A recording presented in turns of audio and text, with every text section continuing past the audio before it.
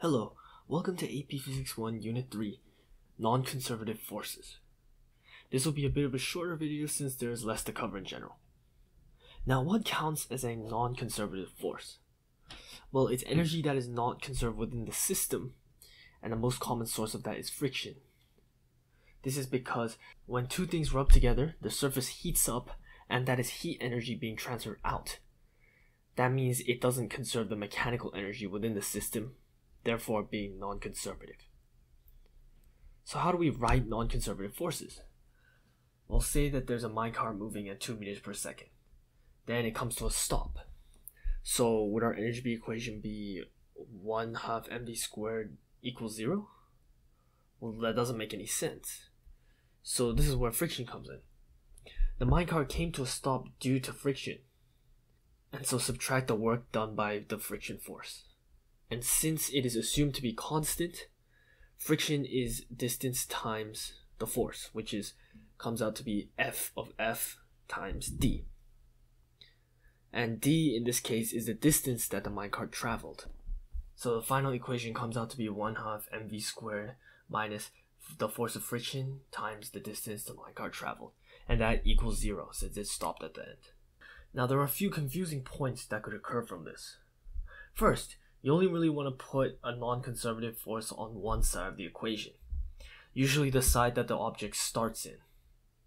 Now this doesn't mean that you only will have one friction energy term. If there are multiple surfaces with different coefficients, it will result in putting multiple friction terms in to account for the different coefficients of friction. We'll go over these in the practice problems, so you'll see. Another possible confusion point is what the distance can be. Now let's look at this ramp. When the minecart goes down the ramp, it covers a height of 5, which MGH would use. But that is not the distance. The distance is not 5. The distance is the hypotenuse of the triangle, since that's the side that the minecart is traveling along. So watch where you use the distance. So now that we've got that out of the way, let's go over some practice problems. Okay, so our first question will involve this villager minecart going in this direction at 2 meters per second. And it eventually comes to a stop. And how far does it go before it comes to a stop? Now to approach this question, let's figure out what energies are at play. So we have a coefficient of friction of 0.4, so we know that friction force is in play, or friction energy, and we also know that velocity is at play. There is no gravitational potential energy, because it is the same height the whole way. So at the start, our velocity is mv squared, 1/2 mv squared, subtracted by the force of friction times the distance. That equals 1/2 mv squared again, but since we're trying to find when v equals 0, we can just call this 0. Now we're trying to solve for d, so we can using some algebra, I'll be going up here. So using some algebra, we can figure out that 1/2 mv squared equals the force of friction times the distance traveled. And now we can divide it. Equals d. Now what does this equal? So well, we don't know what f of f is, but we can figure it out by making f of f into mu force, normal force, since that is what that equals. And since normal force in this case equals mg, as you know from the previous units, we can assume that f of f equals mu mg. So it would be 1/2 mv squared divided by mu mg. Cancel out m, and you get an answer of 1/2 v squared divided by mu g. And we know all the values. I'll be using 10 as g for today, so we'll see. And we get a value of d equals 0.5. It's very short distance. It only goes about this much. But nonetheless, you can see how the force of friction can result in us finding how far this minecart travels. So here we have another problem, that this time it involves two parts where the villager goes down the ramp and then goes out. So the coefficient of friction on the ramp is 0.4 and the floor is 0.2. And the question is, how far will this villager go along the floor? So we start by using the MGH formula since it's on a ramp, and we know that the height of the ramp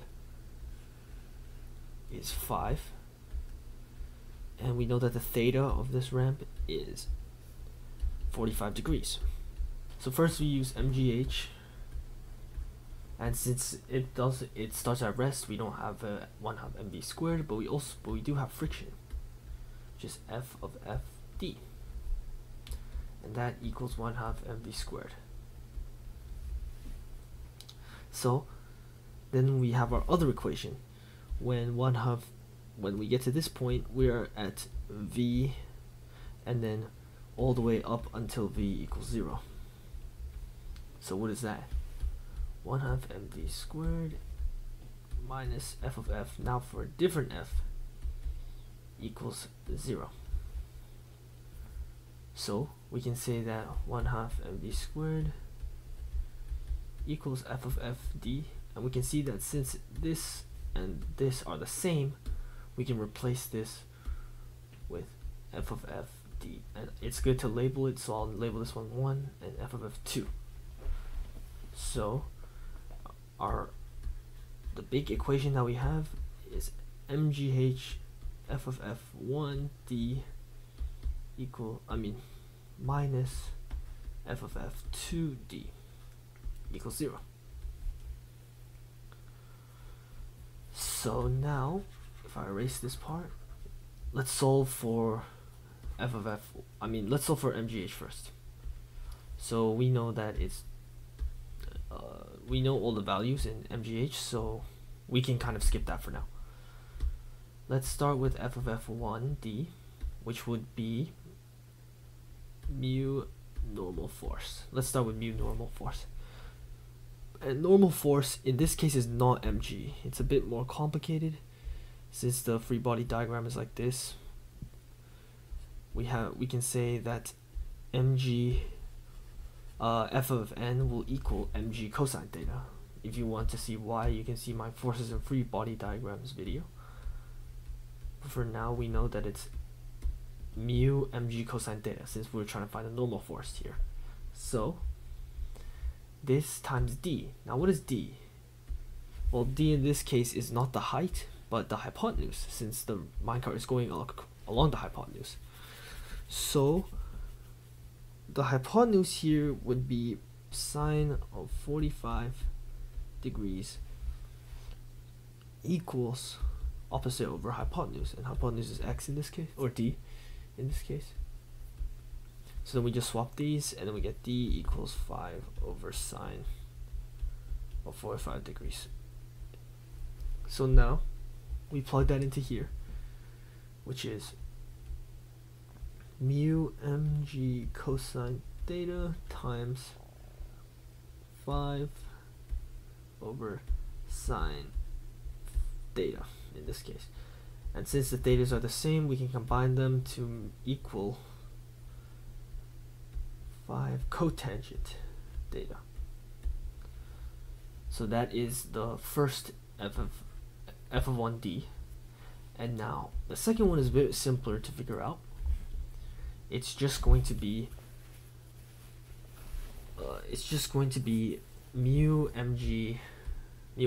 That's about it for the f of f2. Since we're on a horizontal plane, there's no angle, and then d is what we're finding in this case, so we'll keep it as d equals 0. And mgh is here. So from here we can already cancel out all the m's. We don't need the m's. So it would be, I'm going to erase this part. So since we don't need g, it would equal h minus mu 5 cotangent theta minus mu d equals 0. And so then we'll add mu d on both sides and then divide it by mu, but make sure you label or just remember that these two mu's are different, so do not simplify them because they will result in different values. So we can say that this will equal, d will equal 15. And that's how far the minecart will go before it stops and becomes 0. So this is how we can see two separate friction terms being used and how that would apply.